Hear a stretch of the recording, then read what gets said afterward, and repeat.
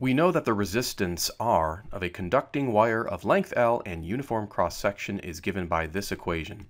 The resistance equals the resistivity, which is a value based on what the wire is made from, times the wire's length divided by the wire's cross-sectional area. Now, in most cases, for the cross-sectional area, we can use pi times radius squared because the wire is assumed to be an elongated cylinder. And of course, the cross-sectional area of a cylinder is the area of a circle. So for wire A, or conductor A, which is simply a solid wire, we know that the resistance A would equal the resistivity value multiplied by the length of that wire divided by pi times the radius of that wire squared. So we've used a subscript A to denote the radius for wire A.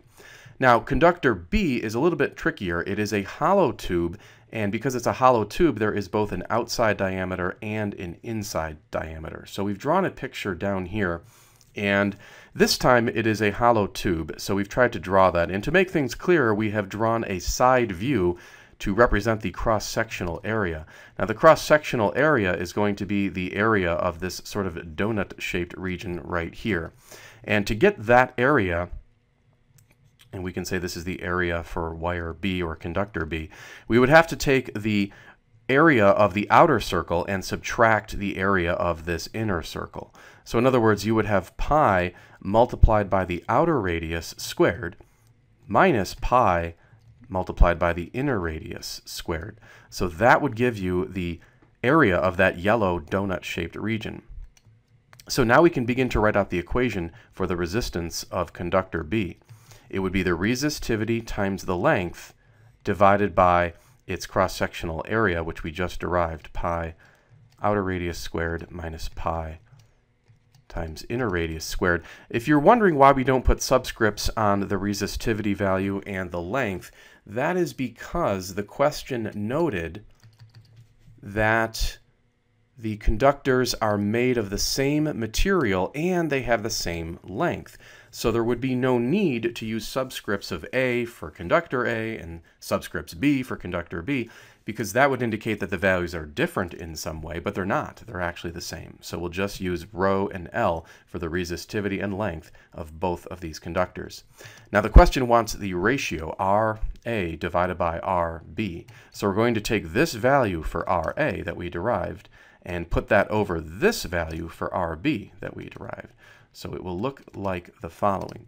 We'll have RA over RB, and again, RA was rho times length divided by pi times the radius of wire A squared, and then you're going to divide that by this quantity right here. So rho L over pi outer radius squared minus pi inner radius squared. This is a complex fraction. We can do what I like to call keep, change, flip. So you're going to keep this first fraction in the same orientation. So rho L over par r sub A squared. You're going to change division to multiplication, and then you're going to flip this fraction upside down essentially. So you'll have pi outer radius squared minus pi times inner radius squared, and that will be all divided by rho L. Now we stated that the quantities, rho and L, are the same in both cases, so these can cancel out.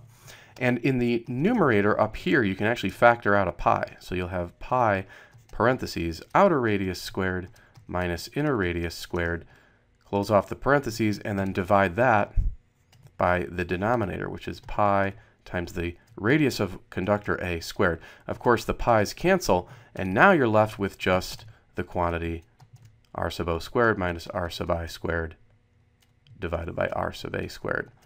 So we can just plug in the known values at this point. And there's also no need to convert the quantities from millimeters into meters because the units would cancel anyways in a ratio. So in fact, these values are diameters rather than radii. So we do have to be careful about converting the diameters into radii. So for conductor A, we know that we can take the diameter and divide that by 2. And so we'll take the diameter of 1 millimeter and divide that by 2, and that's going to give us obviously 0.5 millimeters. And then we'll do the same things for the outer radius. We'll take the diameter and divide that by 2. So that was 2 millimeters divided by 2, which will give me 1 millimeter. And then finally, the inner radius of conductor B will be the inner diameter divided by 2. The inner diameter was 1 millimeter. Divide that by 2, you'll get half of a millimeter. So basically the quantities are half a millimeter except for r sub o, which is 1. So let's go ahead and plug those in.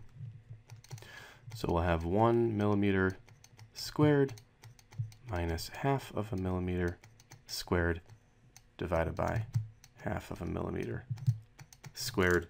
And when you work this out, you will end up with 3. So this would be the correct answer for the ratio of the resistance of conductor A to the resistance of conductor B.